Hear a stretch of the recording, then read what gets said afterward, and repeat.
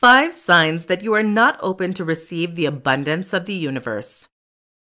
In this presentation, we will explore 5 signs that will help you understand why you are not living an abundant and fulfilling life. You don't ask for help. If you resist asking for help or accepting help when you need it, you are telling the universe that you are not deserving. That type of belief or perception is blocking you from receiving in other spheres of your life. If you can't accept help from others, you can't accept a little help from the universe. Try to find ways to ask for help.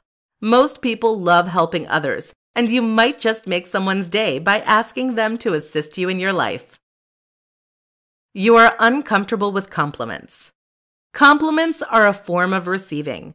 If you are uncomfortable with receiving compliments, you are showing a form of discomfort with receiving the abundance around you. You don't need to find excuses for why you are not worthy of receiving compliments. You just need to say thank you and maybe add a smile. You dwell on the past.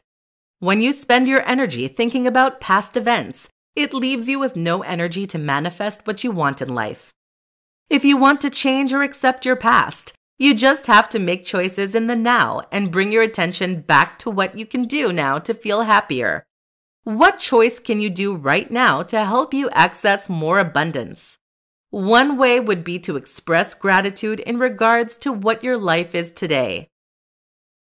You often use the words don't or can't. Limiting words like can't, won't, or don't creates limiting beliefs and can manifest as a limited life. Catch yourself using those words and transform them into words that empower you to do something about the situation. For example, if you say, I don't have enough money to do, you can change the sentence to, I could save some money to do. You envy others. Envy is a behavior that attracts a belief that there isn't enough abundance in this world for everyone.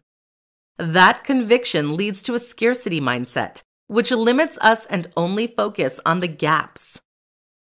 In order to shift to an abundance mindset, you need to start recognizing the good in your life and stop comparing to others.